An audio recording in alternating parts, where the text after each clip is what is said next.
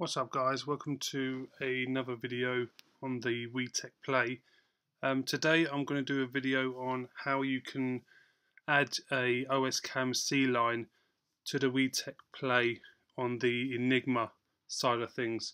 I keep getting asked about this, and I've looked online and there's a few tutorials and stuff like that, but nothing really, I think that's really easy to follow. So I thought I would show you guys how to do it. So first of all, I'm using my Mac, but if you're on Windows it works the same process. I'm using FileZilla, and what you'll need to do is put in your IP address, your username and password, which by default is root and powerboard.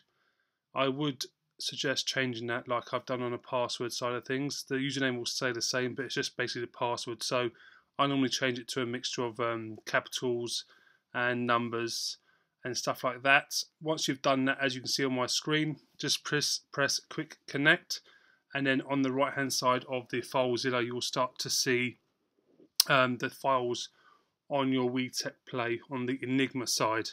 So we need to navigate to the right folder. So we want to go to etc, and then we need to scroll down to Tuxbox, which I believe is near the bottom. Oh, there we go, there it is. So we'll double click on that, and then we want to head to the config Oscam.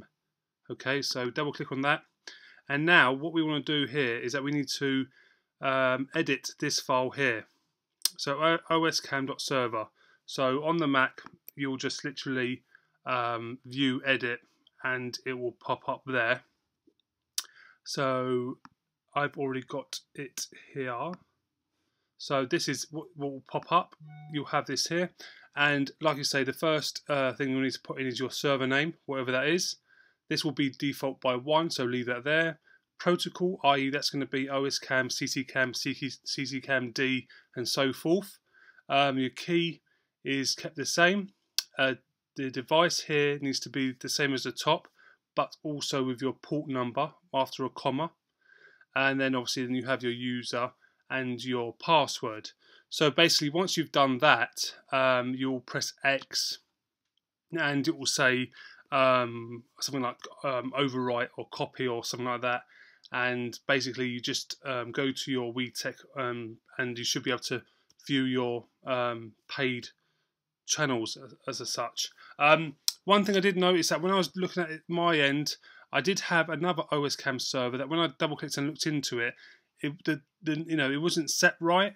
So I actually got the correct file here, which basically when you go to this section here, you'll have already an oscam.server. So all you need to do is literally copy the new one, drag it into here, and it will overwrite this one, obviously without the .text. So that's what you want to do basically. If the one that you're seeing that doesn't have the right sort of configuration, how it's laid out like I've just shown you, grab the one which I'll put on the description, which will be here, and then simply just drag that into that file in this path, and you should be good to go. So that's the video on how to add your C line and Oscam on the Wetek Play, and I will catch you guys in the next video.